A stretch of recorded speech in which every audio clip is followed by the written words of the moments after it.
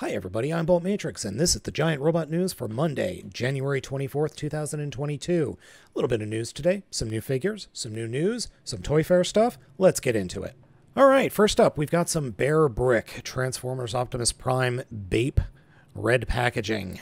This is a figure that has already been released. We've already seen, this thing's already seen the light of day, or I should say the mold has. This is a new repaint of a figure in Bape colors, or officially a Bathing Ape website.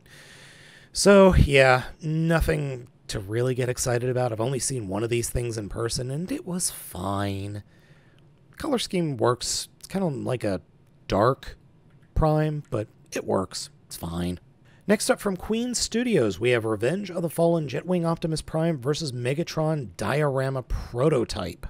This is via the Primo Collectibles Facebook group and Capcom Kai on Instagram. So I opened these in other tabs just so we get a better look at it. It looks pretty darn good. It's a nifty looking bit. And wait, did I say Megatron or did I say the Fallen? I don't remember. Either way, it's super detailed, but good lord, some of these are really blown out. Yeah, that's totally ROTF Megatron right there. What's that giant bumblebee back there? Huh. And now we're going to talk about two Toy Fair bits of news. The first of which is Hasbro steps down from the London Toy Fair in 2022. And it's COVID. It has everything to do with COVID. The other license holders like Jazzwares, Tommy, Basic Fun, Heathside, and Ravensburger are going to be there. But I don't know. I don't know. The fair is going to be tomorrow through the 27th. So the 25th through the 27th.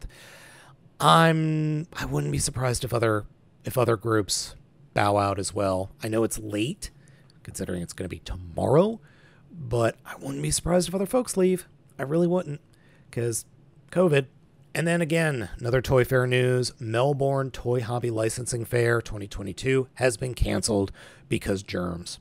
It sucks. It does. It sucks, but this makes sense. It really does. And I think Hasbro has also realized they don't really need Toy Fair to get to the fans. Now, Toy Fair, all these fairs were not for the fans. They were for people to buy their product, you know, like Walmart and retailers specifically. But that's changing. That really is changing. So yeah, we'll see what next year brings. We really will. I'm going to be really interested to see if in-person stuff happens next year. Next up, we have a YouTuber who got a hold of Night Prowler. That is the third repaint of the Cheetor mold. It looks pretty good. I like it. The mold's good. I like the mold, but I mean, we're barely a year in. We've already got 4 different versions of the mold. That's a bit much. I am really curious to see if they give this a heavy retool and turn it transmetal. Yes, please do that, Hasbro. I want to see it. And our last 2 stories include some figure reveals. First up, we have our first new look at Rescue Bots-styled Optimus Primal and Grimlock toys. Now, first, we've got Prime and Bumblebee, and I swear, Hasbro is getting some real use out of that Prime mold and Bumblebee. And then Grimlock and Primal. Oh my god, they look so cute. I love them. Yeah. Grimlock, that little Grimlock is cute, and oh, that Primal. I want the little monkey bot. That looks good. It's nice to see Primal getting an actual mold of his own. I love it. And the last bit of news has some new figures revealed. We are talking about Authentics Transformers, Authentics Alpha Series, and Authentics Bravo Series. The Authentics Alpha Series are 7-inch scale figures, and the Bravo are 4.5-inch scale.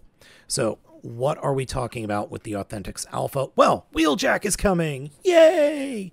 He looks pretty cool. I like the look of it.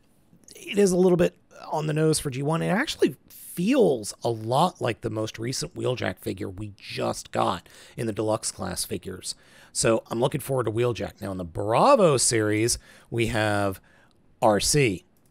And who would have thought that RC would look fantastic if you just moved the car cable and gave her boots? I love this. I love this design. I think it's just perfect.